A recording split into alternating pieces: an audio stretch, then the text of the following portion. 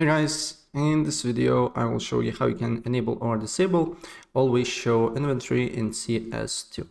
So it's quite easy and straightforward, and it will take you a couple of seconds to do so. So basically you just need to press escape button, then you need to go to settings menu, then you need to go to game, then you need to go to item, then you need to scroll down until you see always show inventory, and you can select yes, so it will enable, and no, it will disable. And that's pretty much it what you need to do here. So if I help you out, please press like button and subscribe for more. Take care.